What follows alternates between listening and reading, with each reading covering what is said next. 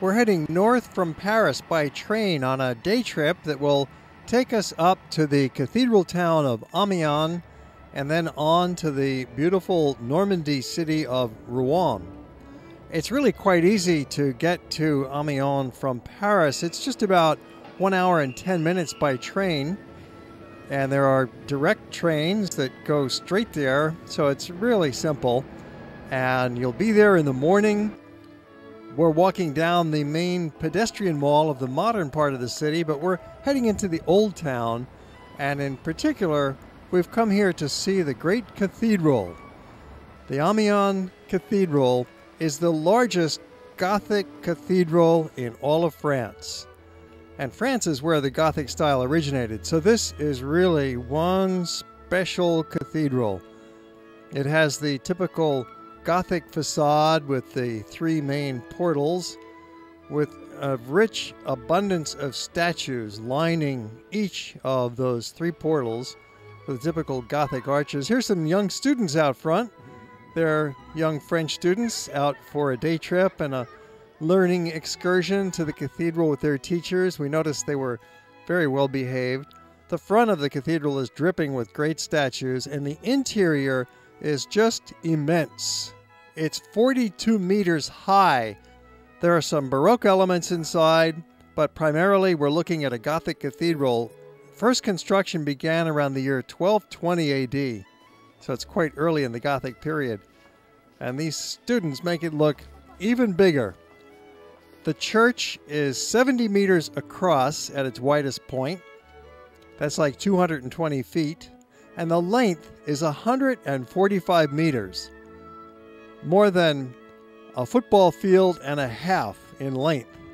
It has beautiful stained glass windows on the front and on the transepts. One of the real artistic treasures inside the church is this series of high-relief wooden carvings depicting the life of John the Baptist. These were carved in the 1530s, and they still show the original painting and the tint. There's also the head of John the Baptist as a relic inside this cathedral. The largest Gothic church in all of France, the total area is 7,700 square meters. It is just phenomenal. And you get this great feeling of light and air on the interior. Saint Sebastian, one of the many saints depicted inside in sculpture and in paintings. Beautiful pulpit from which the priest could preach out to all of the congregation. The exterior mirrors the interior in its grand style. And the apse, the rear part of the church, is also very spectacular, as seen from the park nearby. Also adjacent to the cathedral is the old town of Amiens. The old town of Amiens is called Saint-Lô, or the Little Venice of the North. There's a series of canals and branches from the River Somme. In the Middle Ages, this was an industrial town with water mills for the weavers and the dyers and the tanners and the millers. And some of the buildings from the Middle Ages are still standing, so it makes a nice little diversionary walk. And then back down through the modern part of town, a pedestrian promenade that will lead you back to the train station.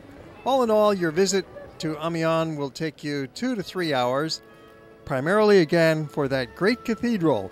And while you're there, have a look at the old town and the modern pedestrian downtown. Continuing our excursion through Normandy by train, the good news is there is direct train service between Amiens and our next city, Rouen. It only takes about an hour, and it's a very nice train, quite modern. However, there are only a couple of departures each day in the midday period. There are some in the morning and some in the evening rush hour, but if you're going in midday as we are, be careful to look at the schedule so that you get to the station at the right time. It's a quick journey through pleasant countryside, and we soon arrive in the wonderful city of Rouen. This is the capital of Normandy, one of the most important cities in the country, and certainly one of the most historic. a rich history that goes back for 2,000 years, starting with the Romans. You can see a lot of half-timbered buildings. You'll want to take a lot of pictures while you're here. Probably the largest collection of half-timbered medieval buildings in all of France. And it's easy to explore on foot. The train station is right at the edge of this old town, so you simply start walking and you'll go through block after block of these picturesque buildings. Snapping away, well, the pictures all tend to look alike after a little while, but you will really enjoy the sights. The most famous historical event that happened here was the burning of Joan of Arc at the stake, and this modern memorial commemorates the spot with the modern church built in the 1970s. It was part of the ongoing wars between England and France, and this territory went back and forth from English hands to French hands, and in the mid-15th century, England conquered the area between 1419 and 1449. England held on to it, and that's when Joan was taken prisoner and executed. Well, the center of town is really a charming spot to be walking around. We'll show you some of the historic landmarks, such as the City Hall, Hôtel de Ville. But really, I think the main charm is simply walking these pleasant pedestrian streets and doing some window shopping, or perhaps some real shopping.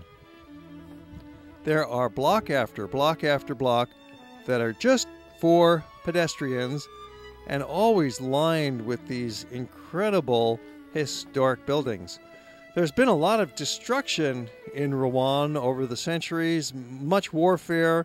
Most recently in World War II, quite a bit of the city near the riverfront was damaged, but it's been rebuilt, and in the central part here near the cathedral, it is very intact, with a lot of modern shops in the facades of these ancient buildings. It's really quite the contrast.